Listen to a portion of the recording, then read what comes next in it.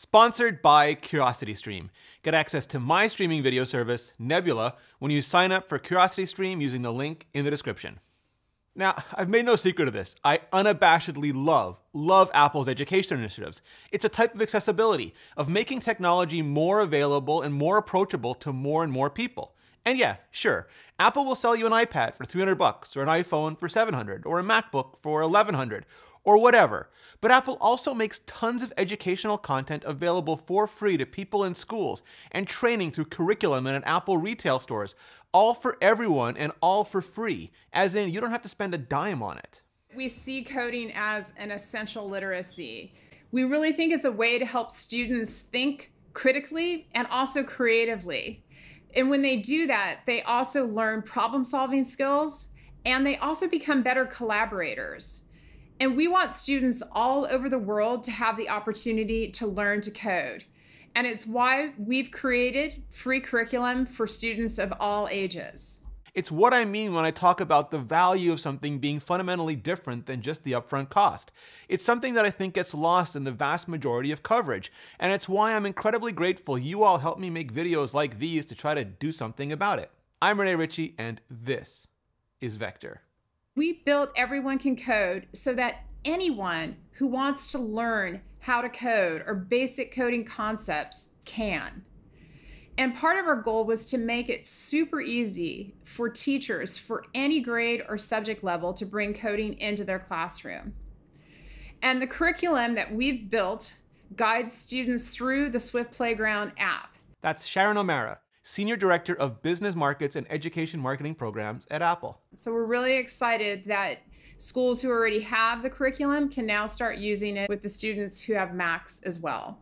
Back at WWDC 2016, Apple CEO Tim Cook brought Cheryl Thomas, Vice President of Software Engineering Operations, up on stage to introduce Swift Playgrounds for iPad, an educational development environment that made real programming using a real programming language, over 500,000 apps now built with it in the App Store and counting, accessible and approachable to beginners of all ages who are interested in learning the fundamentals of code or becoming coders to make those next million apps. Since then, over 2.8 million people have downloaded and over 5,000 schools have deployed Swift Playgrounds for iPad. And now, this week, for its second act, Apple is releasing Swift Playgrounds for the Mac. Built using Catalyst, the UI kit for Mac technology Apple released as part of macOS Catalina, it takes everything great about the iPad version and makes it fully Mac native, with the menu bar, sidebar, and touch bar, resizable windows, a new code completion and help system, tabs, and a plethora of keyboard shortcuts. Anything you do on the Mac version of Swift Playgrounds, you can do on the iPad version. The reverse is also almost true. You can't start augmented reality ARKit documents on the Mac because there's just no way to walk around with the motion sensor aware camera live view on the Mac like you can with an iPad. But if you started one on the iPad, you can absolutely edit it on the Mac.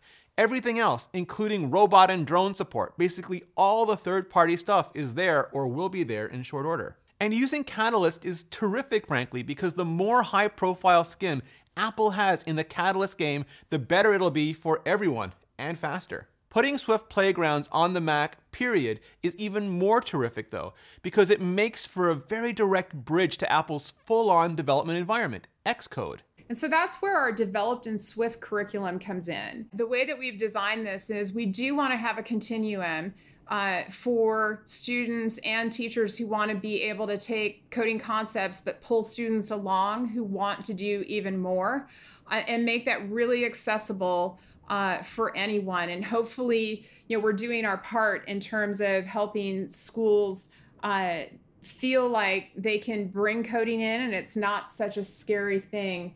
Having Swift Playgrounds on the Mac is so important because now we can reach our students who are both iPad and on the Mac with coding and intro to coding as well. Not only can you move documents between Swift Playgrounds on iPad and Mac, you can cut and paste code from Swift Playgrounds on the Mac to Xcode, and that strikes me as so similar in spirit to iMovie or GarageBand, where you can learn all the fundamental skills you need to have a career using Final Cut Pro 10 or Logic Pro 10 at the very top of the video or music industries.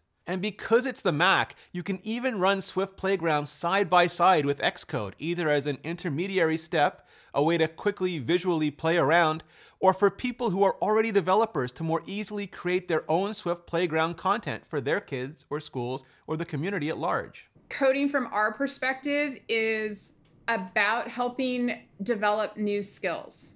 We know that when students and teachers are engaged in their learning, they discover more, they create more, and ultimately both are more successful. And so that's what we hope to do with our coding curriculum. Not to sound incredibly corny about it, but I'm gonna.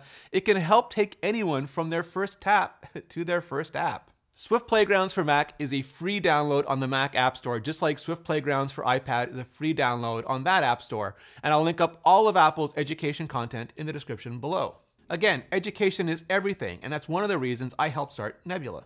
That's the streaming platform that I'm building with a group of other education-y creators like H. Bomber Guy, Thomas Frank, Sarah Z, Second Thought, Low Spec Gamer, Polyphonic, CGP Grey, Kirkazokt, and many, many more.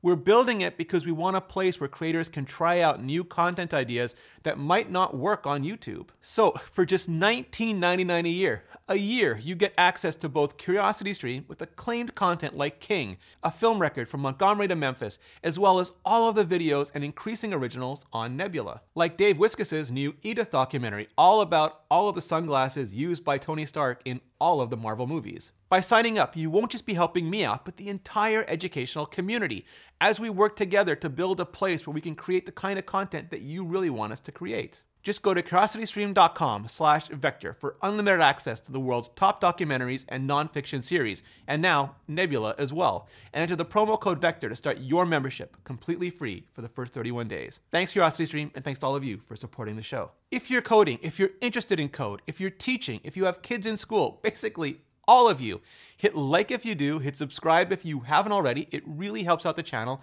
And then hit up the comments and let me know. What do you think about Swift Playgrounds coming to the Mac? Thanks for watching. See you next video.